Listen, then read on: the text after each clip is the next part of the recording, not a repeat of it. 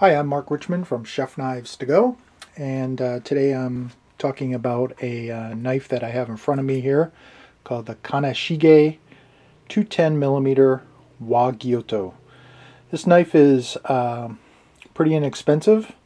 As you can see, just going to show you the back of the knife here and give you some dimensions. It's 14.5 inches long, or about 370 millimeters. The blade edge is about 8.25 inches, or approximately 210 millimeters. It has a really nice hand engraving on it, which is very uncommon on lower priced Japanese knives. Excellent fit and finish on this knife, and a really nice handle. It has a buffalo horn ferrule, and this is a Howood octagonal handle. The edge grind on this knife is about 50-50. There's a look at it.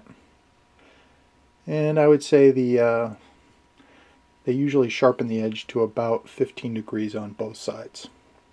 So this would be a good knife for a left-handed user or right-handed user. It's fully stainless and really good knife. The Rockwell hardness on this steel is about 59, and with the nice thin grind on this knife, it will slide through food very easily. So that's a look at the Kaneshige. I'm Mark Richmond. Stay sharp.